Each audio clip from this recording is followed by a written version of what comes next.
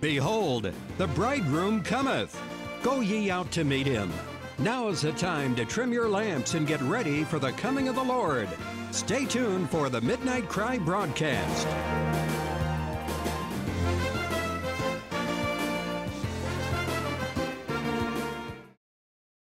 This is, as is so often the case, not organized, and that's a great thing, in this case at least, because we want the Lord to share His heart with us.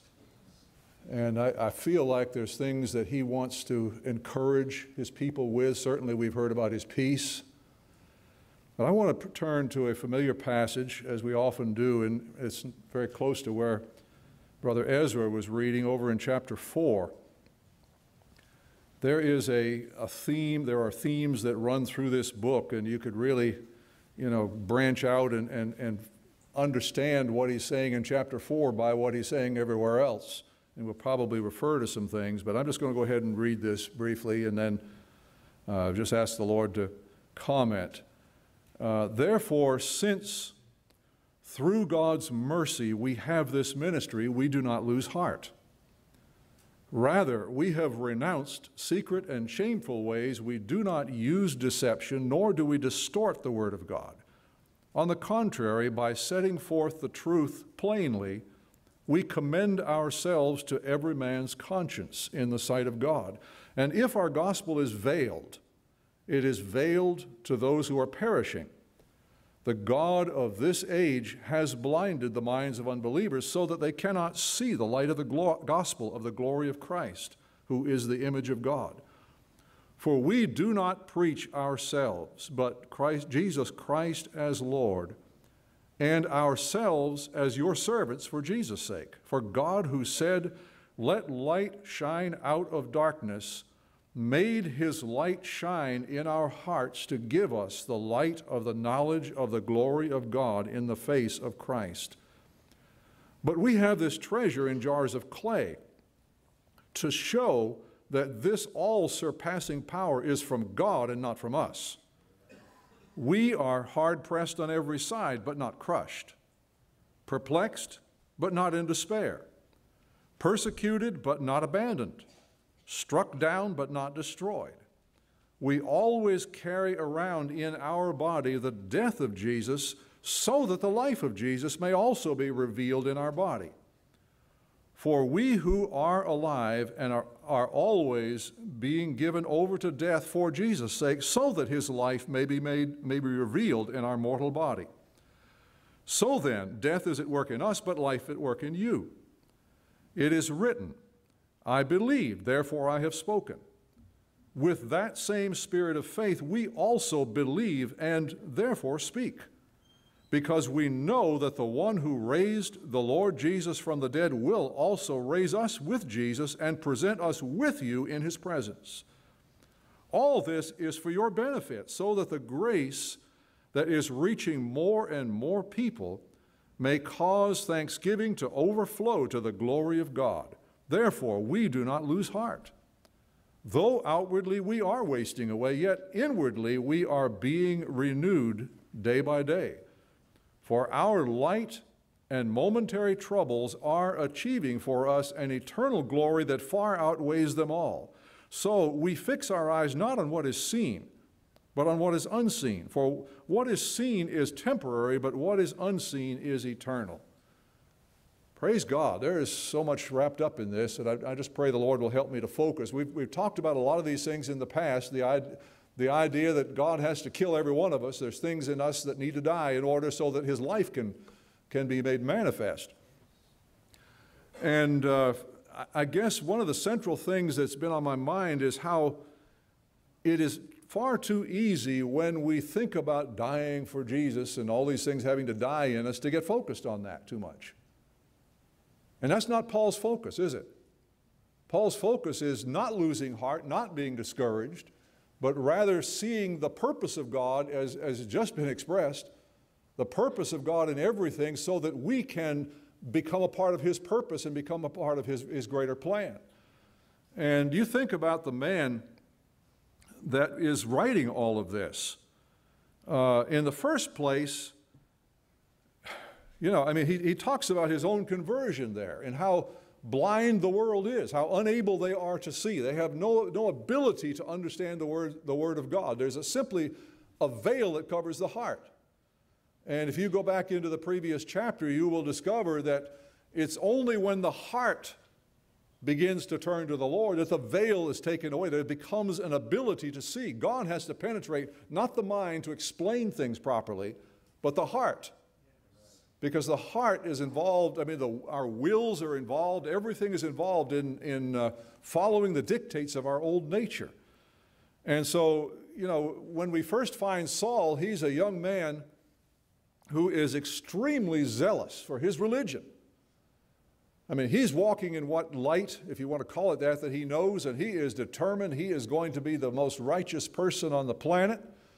And man, he sees all these Christians as a terrible threat to everything that he stands for, and man, he's going to exterminate it, come hell or high water. He's able to sit there and watch the stoning of Stephen, to hear him pray, oh God, don't hold this sin against them, and say, yeah, get him guys. Let his head be bashed in with these stones. I'll hold your coats, you go for it. And he took off from that, and a great persecution broke out, and he was a ringleader in hauling off families to prison, men, women, children, and rejoicing and thinking he was doing God's service, seeing some of them killed. This was a man, I mean, you talk about God bringing us out of everything and being able to turn the worst things about us into something good. You know, Paul claimed for himself the title of the greatest sinner that ever was. And he based that on the simple fact that he had been persecuting and fighting against God and persecuting the very people of God. And so he said, I'm the chief of sinners, but God saved me so that he could use me as an example, that basically to say, I can save anybody. Your sin is no barrier to me. He saved this guy, and the basis of his sin was, I am able to be righteous in my own strength. I can obey God's law. I can qualify myself to be accepted by him, and all the rest of you dirty sinners, you need to just go to hell. I mean, that's almost the spirit that he had. That was the spirit of the Pharisee. And if you talk about an unlikely candidate to be able to minister the gospel of the grace of God, there could not have been a more unlikely candidate on the planet. Or could there? You know what Brother Ezra was saying. You want to reach somebody who is caught in a certain thing, what do? You save somebody who's been through that, and you teach them, and they know the grace of God. They've experienced it. They're in a position to say, I know what God can do. And I'll tell you, when God reached Paul, he didn't have somebody sit down and explain it a little better. I mean, there's a place for expounding the gospel and all that. I'm not trying to do away with that, but that's not enough. Unless God penetrates the heart, nothing happens. But oh, did he have a confrontation with Jesus that transformed his thinking in a moment of time. His worldview got absolutely radically altered. All of a sudden, he saw that Jesus was Lord.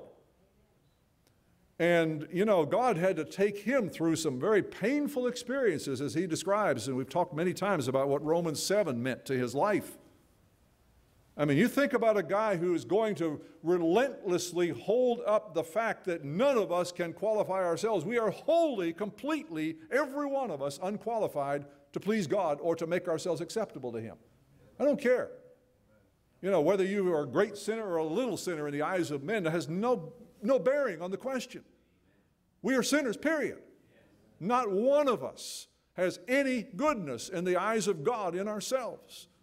We need a Savior who can do away with all of that, whose blood is able to wash every sin away and give us a new life that's based upon the mercy and the love of the grace of God. Praise God. And so, you know, Paul brought, as we often do, he brought a lot of his religious ideas with him. So, boy, now he's a Christian. He knows who Jesus is. Man, now I'm going to get it. I am going to serve God. I know what's right. I'm going to give it everything I got, and he failed, didn't he? Everything that he just realized there's something in here that will not let me. I'm powerless. I can't do what I want to do, and it's in my heart to do, but I can't. Oh God, what's wrong? And he goes through the agony of crying out, oh wretched man that I am. But what a revelation that is. How can we minister to people who are in need, who are just like us if we really are honest? How can we minister that if we don't realize what we are? Oh God. So is it a bad thing for us to see the ugliness in ourselves? Is it a bad thing? It's an awesome thing. It's a wonderful thing. It's the pathway to life. Oh, do we get discouraged by that though? But Paul just brought that to God. He said, oh God, wretched man that I am, who's going to be able to save me from this? Who can deliver me from this guy? That's what I need deliverance from. And that's when the Lord was able to reveal to him, I got a different purpose. I've got a different plan. It's not to tell you what to do and try to inspire you to somehow rise to that. It's to kill you and replace the life that animates you so that now it's not your life, it's my life. And you know, in the process of that, he has got to take us through things. He has got to bring us to that knowledge that we are helpless and unable. And you know, you go back into this and you see Paul being taught. I mean, you go right back to the passage where Brother Ezra started. And what Paul was leading into about that comfort was something he went through. And we've talked about it many times. We referred to it. And here's a man who was so pressed outwardly. There was persecution going on. So it was external things coming. But I'll tell you, everybody here knows it's not just the external stuff. In fact, it's not that at all. It's what happens in here because of that. It's the human response to that that brought Paul to a place where he was in despair for a bit. He despaired that he was even going to survive the situation. Man, there was an oppression going on his mind, and his emotions were certainly not joyful, peaceful. He was struggling. He was struggling just like every one of us does. But yet God took him through that, and he didn't sit there and talk about it so he can say, oh, you should feel so sorry for me. Oh, poor me, look what I went through. Oh, me, oh, it was so terrible. Oh, every time I think about it, I just cry and then weep, and oh, it was terrible. No. Do you sense in his spirit that he sees a purpose, that God had brought him through that? And he tells you what the reason is. God wanted me not to trust myself. Well, if God doesn't deal with that self-trust, what do? Every single one of us trusts ourselves. It's just as we've said so many times, our default setting. We're going to do that without even realizing what we're doing. But God brought him to a place where Paul was definitely in the deep end of the pool. There was no help. He was going down for the third time, and all he could do was say, oh God, I reach my hands to you. And God was faithful. And God, with the temptation, what? He made a way of escape. But what was the way of escape?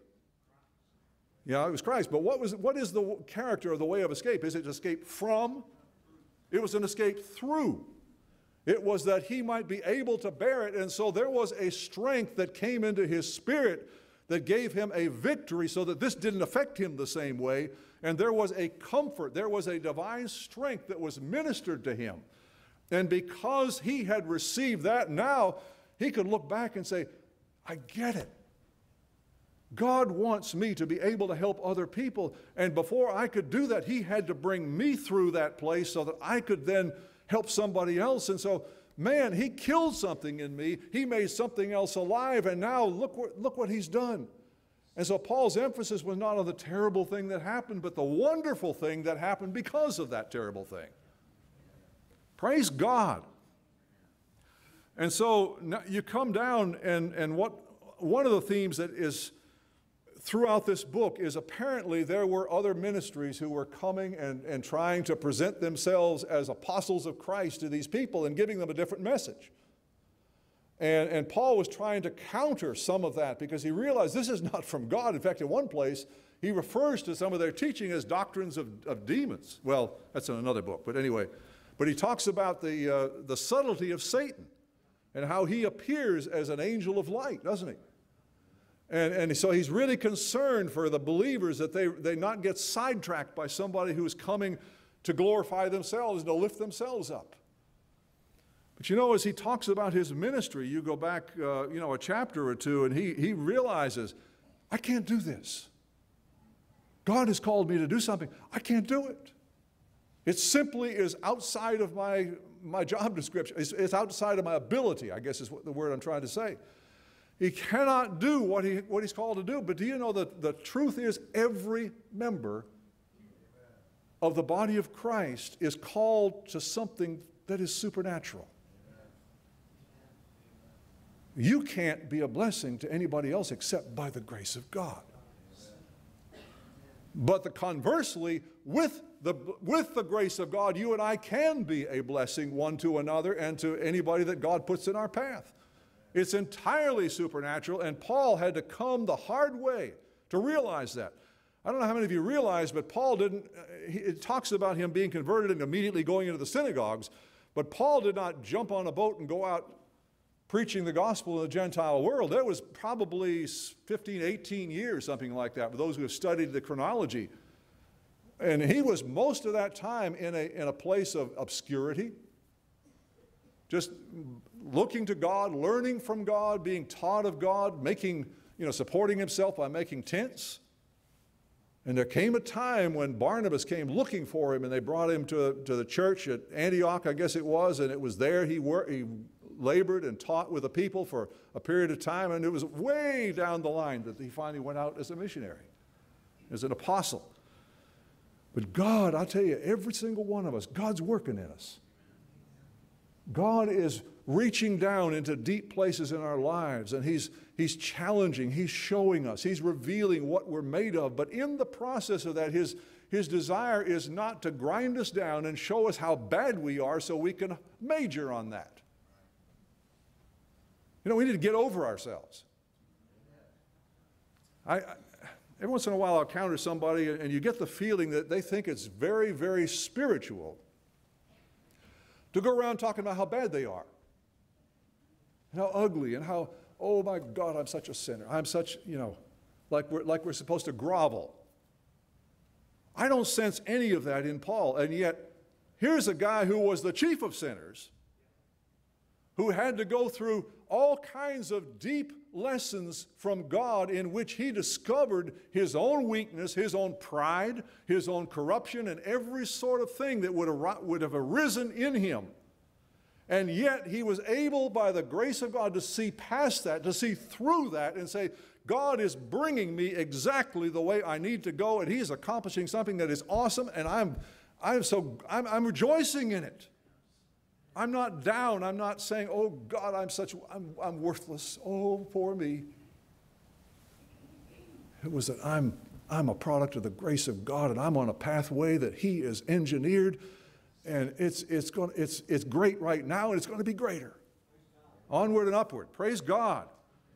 And so Paul talks about what he has been given and how impossible it is, and I just summarized little bits of chapter 3. He talks about how some of these other guys, they're going to come in with letters saying, hey, this guy's great, you ought to listen to him.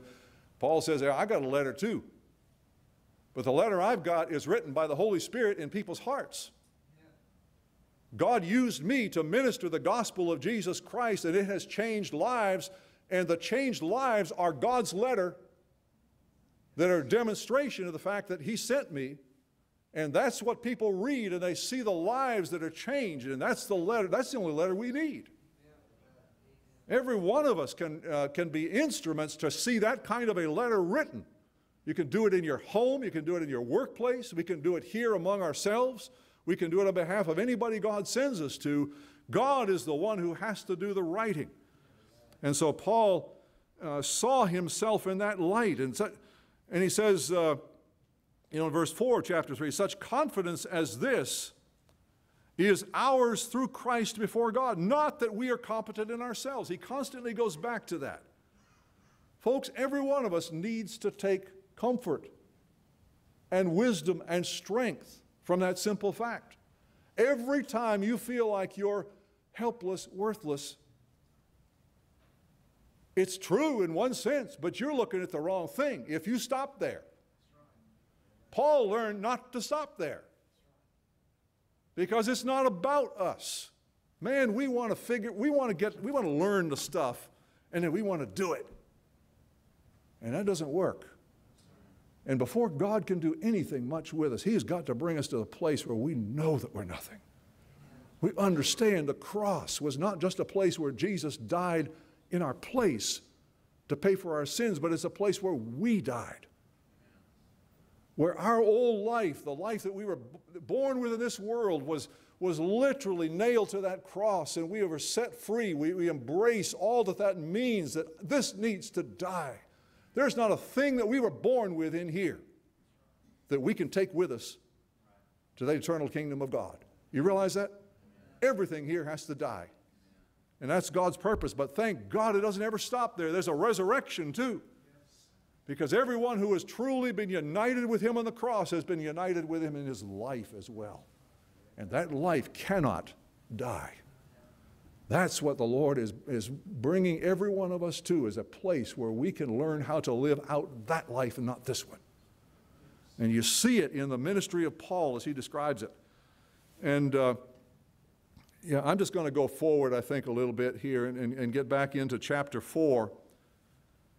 But notice there's a phrase that he uses at least twice, I guess it's twice in this chapter, and it comes here. It says, therefore, since through God's mercy we have this ministry, we do not lose heart. Now that phrase, we do not lose heart, is one that I feel a need of it myself. I have a feeling there's probably people here who need that.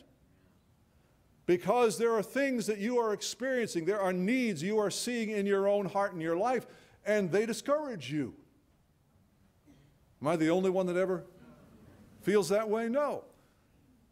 But I want us to see this passage in this light, that, well, how in the world could somebody like Paul not lose heart? My God, every time he went somewhere, it was just all hell would break loose.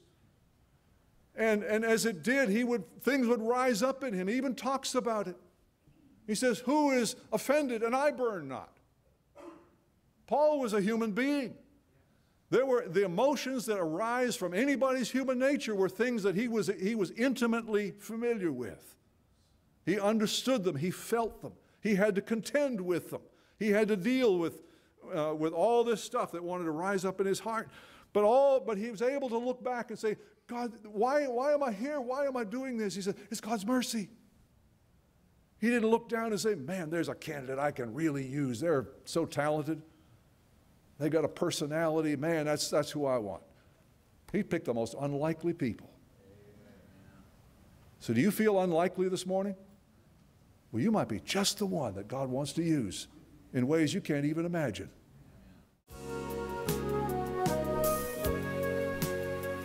This has been the Midnight Cry broadcast.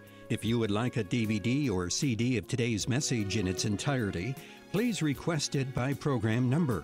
While it is not required, a donation of $10 for DVDs and $5 for CDs is suggested to help with expenses. Also, for those who request it, we will send you our quarterly publication, The Midnight Cry Messenger, free and postage paid. Send your requests to Midnight Cry Ministries, Post Office Box 685, Southern Pines, North Carolina, 28388. We invite you to join us again next week at the same time, and may God richly bless you until then.